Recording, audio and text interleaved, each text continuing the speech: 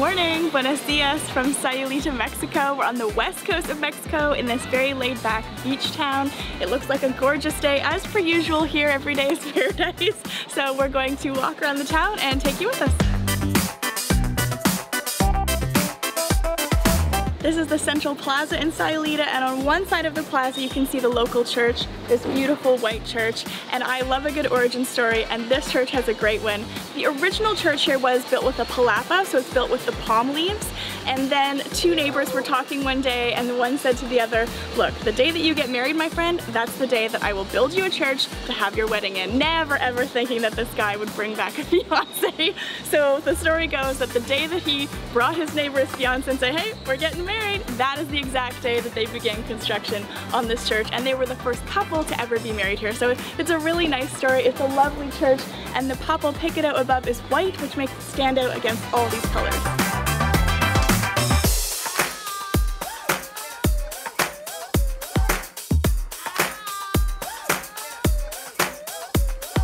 This church is so cute, and being in here I keep thinking of those two neighbors.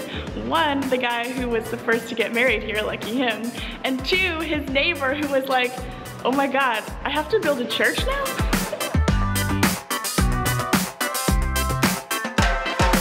I don't know if you guys can see this, but those are pigeons sitting up by the coconuts in the palm tree. I don't know about you guys, but where I'm from, pigeons do not live in palm trees.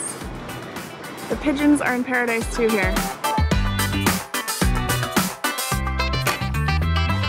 This is by far the best place to show you the defining feature of Sayulita, the flags above me. In Spanish, these are called papel piccolo. They're very, very traditional. Normally they're made with tissue paper by making little cutouts. These, of course, live outside, so they're made of plastic. And this is a street where you see tons of people taking a selfie so that everyone knows you're in Sayulita.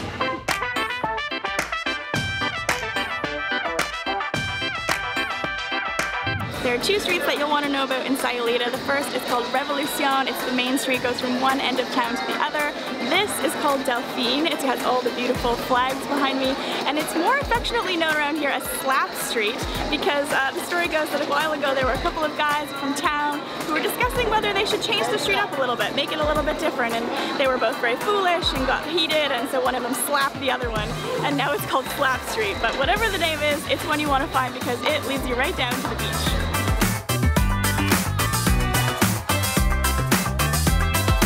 Colorful flags above, delicious places to eat on either side, palm trees, and the beach right in front of me.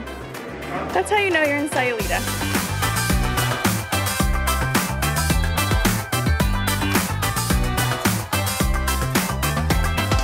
There's a time limit on how long you should go without tacos when you're in Mexico. At least that's how we feel. So we're here at Natty's Cocina to get some tacos. We got two kinds. This is the bean and cheese, and then I went up and added some cabbage, some avocado sauce, some red onion, and then I've heard the chicken mole here is really good.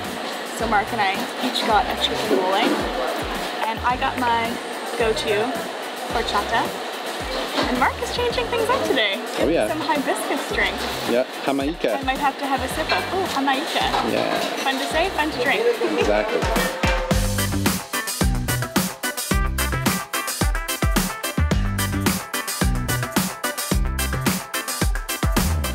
Cheese is nice and salty. Let's go. Such fresh ingredients, and that lime, man, does it every time.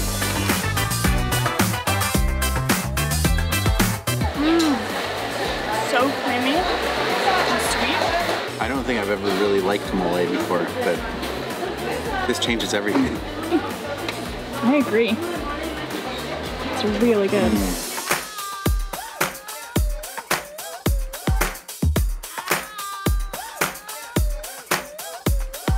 One thing you'll notice when you're walking around Sayulita is that the main form of transportation seems to be the golf carts. Sometimes some very blinged out golf carts, I might add. You'll also see ATVs and people on motorbikes and scooters, and if you're really lucky, an old Volkswagen bus.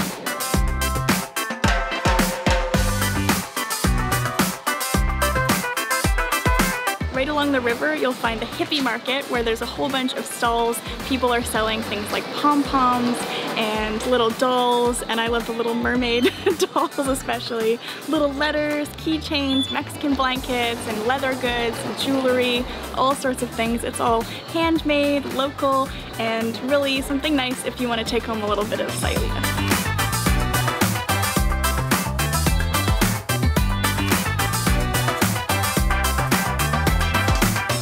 Girl in me who loves the Little Mermaid is having a real moment, and I feel like I can't leave without a sirena mermaid. So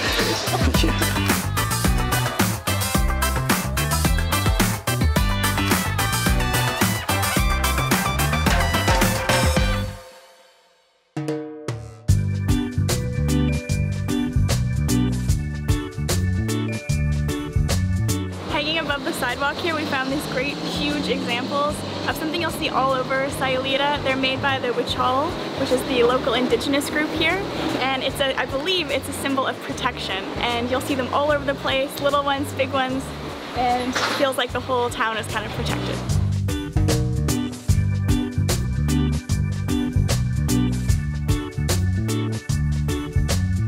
Finishing off my hibiscus drink here, it's so hot.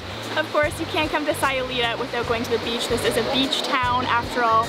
This is an absolute must. This is the main beach here in Sayulita, right at the end of Delphine. And you can see all sorts of people here enjoying the beach. They're swimming, they're surfing, people are bodyboarding, tanning, drinking, eating. It's just good vibes.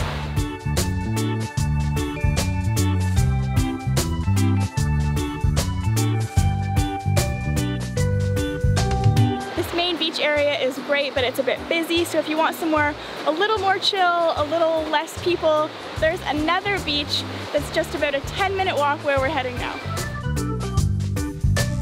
There's a little pathway here up from the main beach, and I'm just passing under this little gate, and that's a little hint about the name of this smaller beach, which is called Playa de los Muertos, which means beach of the dead.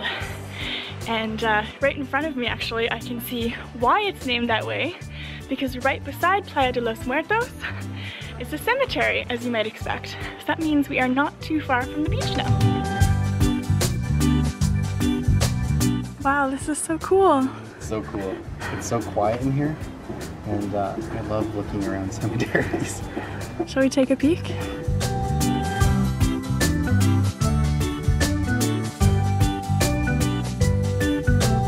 Mexico is such a colorful place, and the cemeteries here are no exception. When you're walking around, you see here we have the Pueblo Magico, which is in the cemetery as well, and it's just so beautiful, and it feels very celebratory. It's not a place for sadness, it's a place to come and remember and to celebrate people that you love.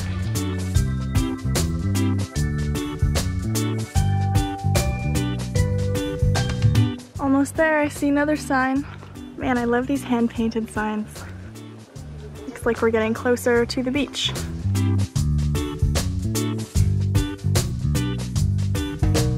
We'd heard that the beach over here was a lot smaller and quieter, but I actually didn't expect it to be this small or this quiet, I have to admit. This really delivers. Because the other beach is great, there's so much happening, but if you just want to kind of feel the zen, this is amazing. And it's roped off for swimming, which is nice, and then these gorgeous places on the hill over here. The rocks, like it just feels like paradise.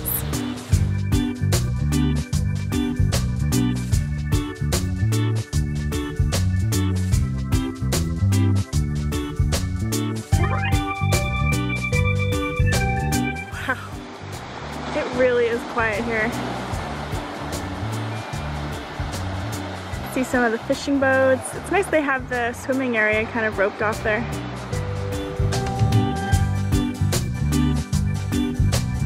This girl's playing with her dog, it's so cute. These toes need to touch the ocean. Oh my god, that's so nice. So warm.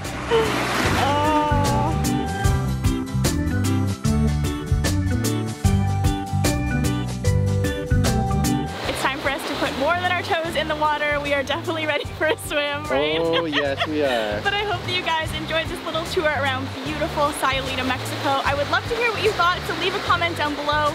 And if you like this video, don't forget to give it a like and subscribe for lots more travel adventures, and we'll see you in our next video.